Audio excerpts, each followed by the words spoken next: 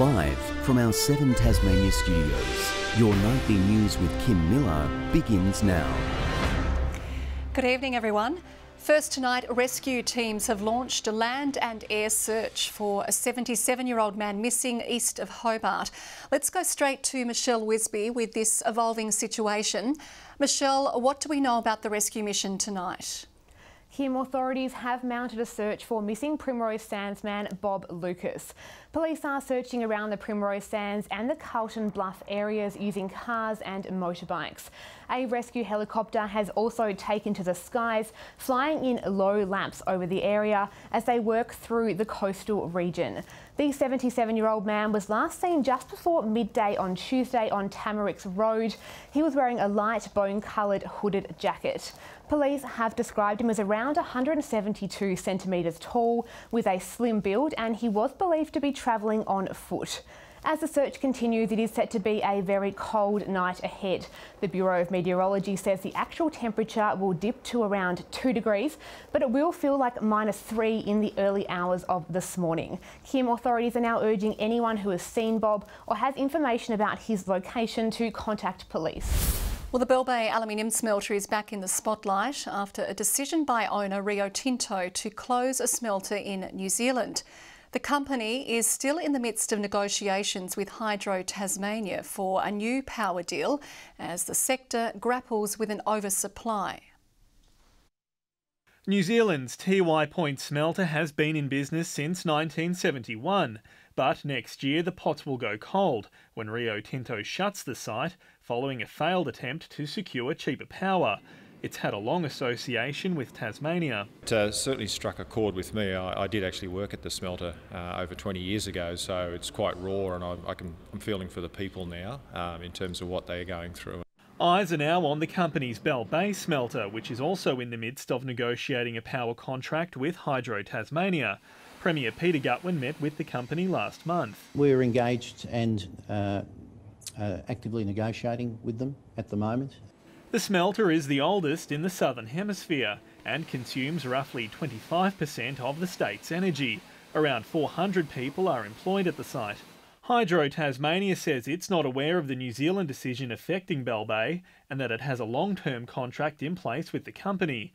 Rio is keeping quiet but has previously warned its Australian smelters are on thin ice. In recent months, the COVID has shut down a lot of manufacturing throughout Asia, and that's definitely created an oversupply of aluminium, but that's a short-term issue.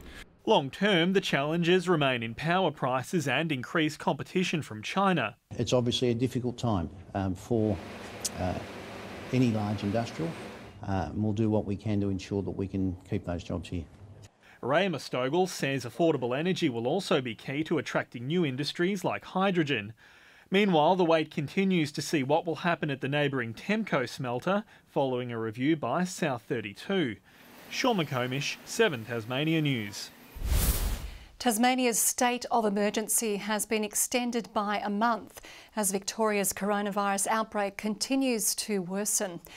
The status gives local authorities extra powers to respond, and our airports are also rolling out precautions to keep our state free of COVID-19.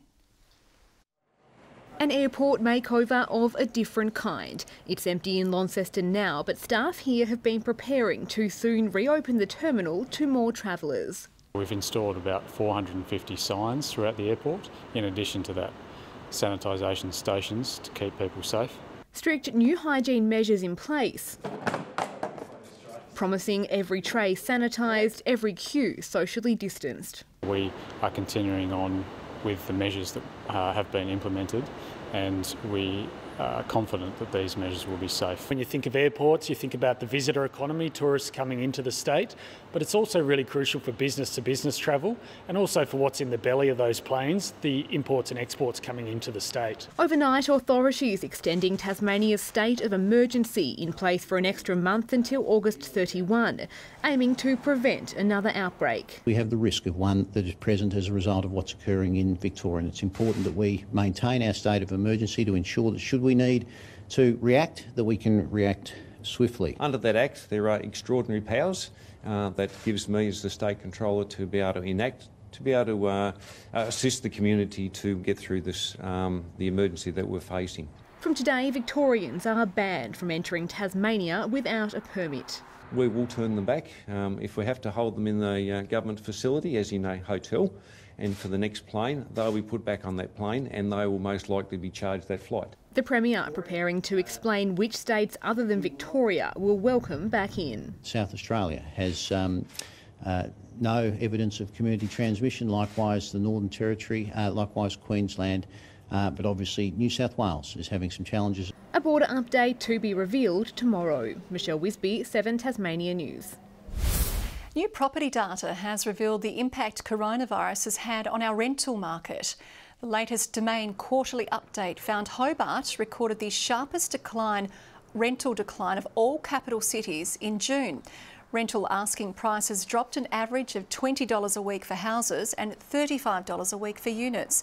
Despite this, vacancy rates remained the lowest in the nation. It is still the tightest rental market despite the disruption in rental prices and an increase in advertised rental listings during the pandemic. So it is still fairly competitive when you compare it to some of our other capital cities. During the same period, average rental prices in Launceston increased by $10 a week for houses and $20 for units. With a ring of the bell and a friendly smile, Launceston City Park train has chuffed into its 60th year of serving the community. Today, the train's tenure was extended for another 5 years. Now, a name change is on the cards. In 1960, the original City Park train was the puffing pulse of Launceston. Today, the train, now known as Lonnie the Loco, is marking its 60th anniversary as a golden form of family fun. Well, every day is different and we sort of act as a little bit of a tourist ambassador. Quentin Partis took over the lucrative locomotive contract around 20 years ago. I had 2 little children at the time and I thought, well, it's free rides for life, isn't it, you know?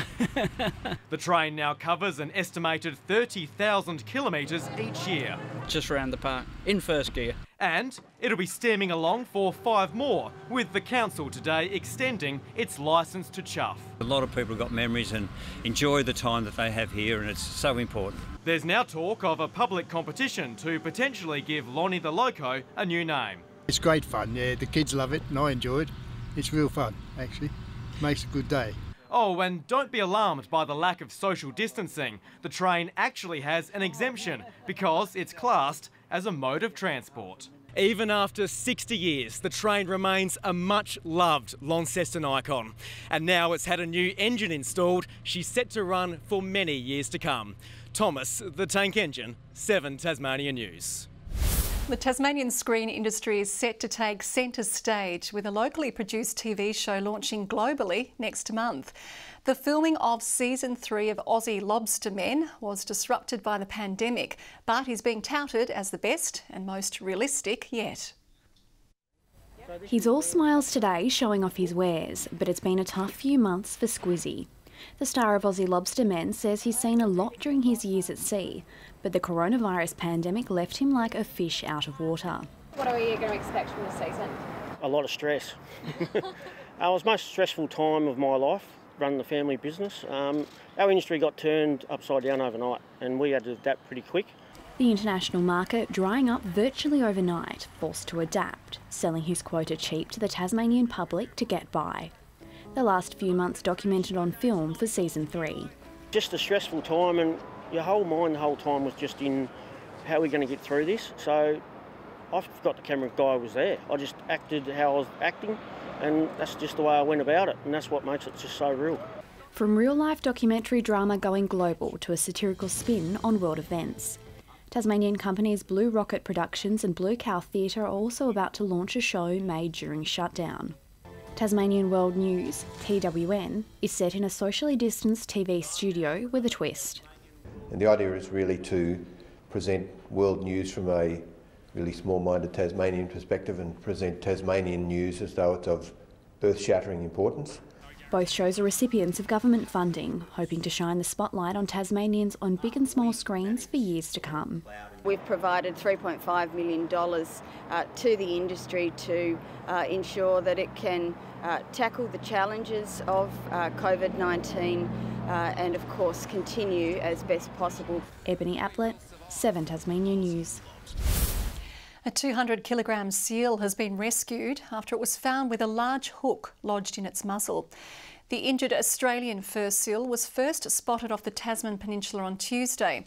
Wildlife rangers were able to sedate the animal and remove the hook before it swam away in a good condition. The incident has sparked a warning from authorities for all fishers to dispose of their equipment responsibly.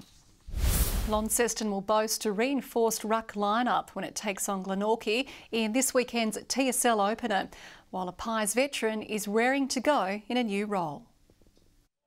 KG5 has easily reached its capacity crowd of 500 people for this weekend's blockbuster. They'll see footballers in their freshest form for a mid-July season opener.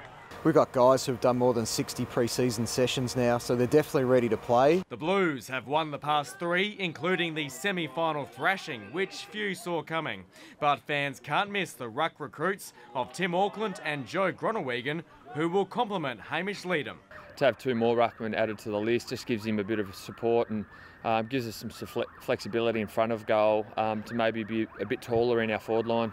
The tall trio gives coach Mitch Thorpe some much-needed options. We were undersized down back, particularly against the sides that had big key forwards like North Lonnie. It's nice to have some flexibility within the lineup. In the Pies camp, Josh Arnold is being promoted from vice-captain to co-captain alongside Jaden Webb.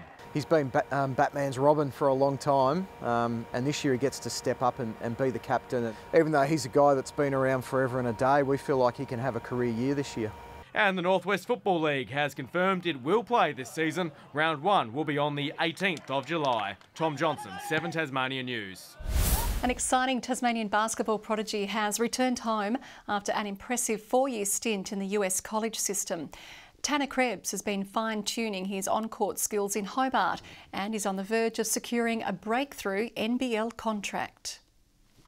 Back at home and back at training, the Warrane Sports Centre a place of daily refuge for Tanner Krebs. At the moment, I've just been working out, trying to get better and, kind of get ready for that next step.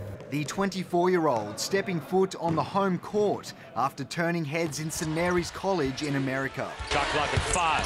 Krebs with a step back. That's good. That gets St Mary's on the board. The very spot A-list stars Matthew Dellavedova and Paddy Mills first burst onto the global scene. Krebs never looked out of place, one of the highest point scorers last season. Played really well. We were really successful and, I come out of it feeling like I achieved a lot. Almost 2 metres tall and with skills to match. Right, hands it off to Krebs, they'll fire away again and rattle home another 3. His promise had Europe calling, and now a host of NBL clubs are circling. It's quite exciting and it's quite thrilling, to be honest. It's almost like getting recruited to go to the US again. He would join only a handful of Tasmanians currently playing in the top flight league. The ultimate goal is to follow in the footsteps of his St Mary's Aussie alumni and shoot for the NBA. That was my goal, and I'm excited to what's next. Garth Burley, 7 Tasmania News. Good evening. A few light showers overnight and early, followed by a partly cloudy day today. Hobart 13 degrees, Launceston and Burnie 11, Devonport a top of 12. -4 the low at Lyawini, the high 15 at St Helens and Flinders Island. Friendly Beaches and Strawn 14, King Island 13, Grove 12, Lowhead 11, Ouse and Lyawini tops of 7. Low level cloud over the west and northern half of the state today. Sunnier conditions over the south and southeast. Mid to low level cloud sits along the east coast of the mainland and southwest WA. Higher cloud over South Australia and New South Wales. Tomorrow a high over the Tasman Sea extends a ridge over Tasmania. A cold front, trough and complex low pressure zone creeps a bit closer. Another trough extends through Queensland. Now the wind's northerly tomorrow and only up to around 10 knots, reaching 15 knots over western waters. Light and variable winds over the inland lakes. We have a road weather alert for the Central Plateau, Midlands, Upper Derwent Valley and the southeast. Warning of frost and ice on susceptible roads. Hobart for Friday, partly cloudy and 12 for Huonville after a frosty start, 13 the high for Campania. Launceston tomorrow 12 with morning fog, a partly cloudy day, a shower for Devonport and 13, possible shower for Georgetown, 13 the top as well. 13 and a shower for Burnie, Strawn 13, partly cloudy, a shower for Wynyard, all on 13. And for St Helens, partly cloudy and 14. Same for Swansea, Port Arthur, a tad cooler on 12. On Saturday, fine apart from a shower over Bass Strait, maybe extending to the north coast. Showers over the east, southeast and Bass Strait Islands on Sunday, fine and partly cloudy elsewhere. And on Monday, morning frost patches and fine with the exception of the east coast and Flinders Island. Mostly sunny in Perth tomorrow, showers forecast for Adelaide and later in Melbourne, cloudy in Canberra and Brisbane, and a few showers for Sydney and a top of 18.